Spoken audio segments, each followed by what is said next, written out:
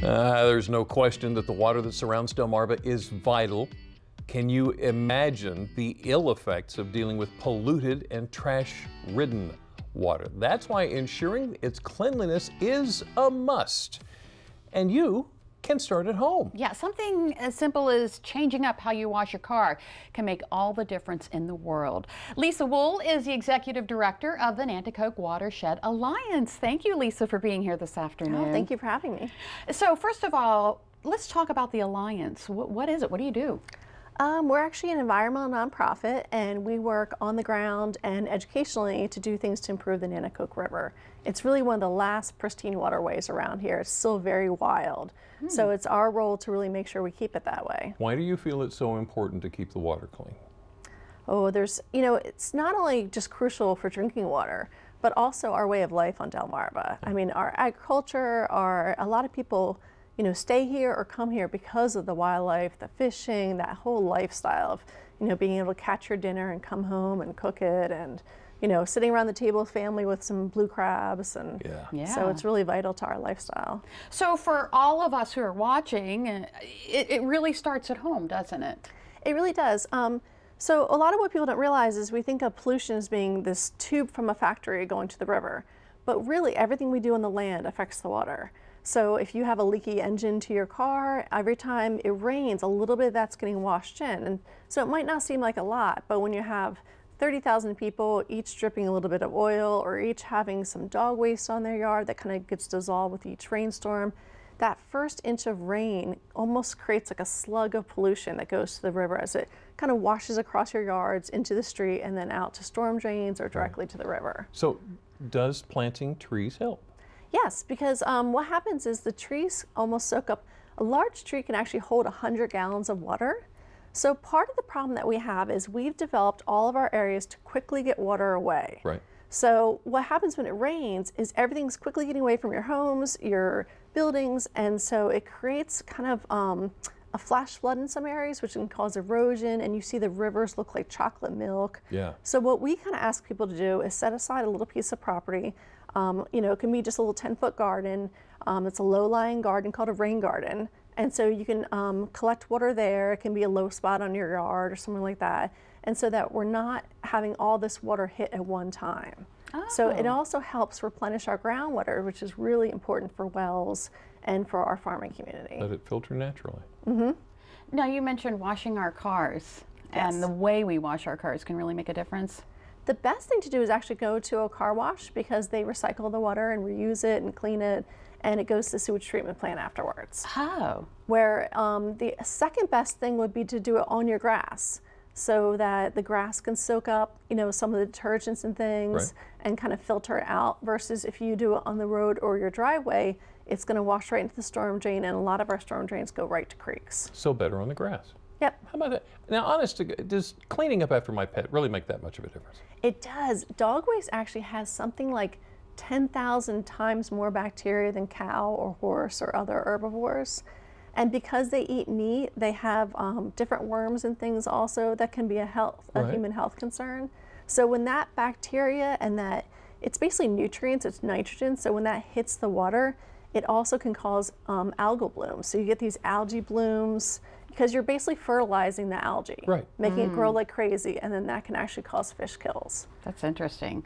Now, my son has bought many old trucks and old cars, and it never fails. They start dripping fluids, and I try to explain to him, that's not good for our water, is it? Yes, I mean, I love the classic cars, the Fords and Chevys especially. But, it's really important that we make sure we take care of those drips and things, or even if you're laying a pad underneath where, there's some nice absorbent pads that just absorb oils and not waters and things like that, because it really does, that stuff doesn't just go away. It slowly gets washed, into the waterways. What you mentioned rain gardens. What is a designer ditch? Well, I actually moved down here from northern Delaware, and I noticed there's a lot of roadside ditches. Right. And some of them look like people maybe scalp them with their weed whacker or different things. And really, a lot of these are wet weather streams. They're dry, but when it rains, they're full of water. And so we came up with these different designs that you can actually landscape them like you would any other place on your land. And so you can plant them with different native plants. And what happens is, when you just scalp them or you herbicide them, you actually cause the ground to be loose, and then that soil kind of fills in or kind of travels down, versus if you plant it, the roots grow really deep and it actually helps take more of that water down to the groundwater and replenish it. Maintain the ditch. And we do ask though that people go in the fall and kind of clear it out a little and maybe put that plant material, you know, just trim it up a little, because otherwise you can clog your pipes and things. And a vertical garden?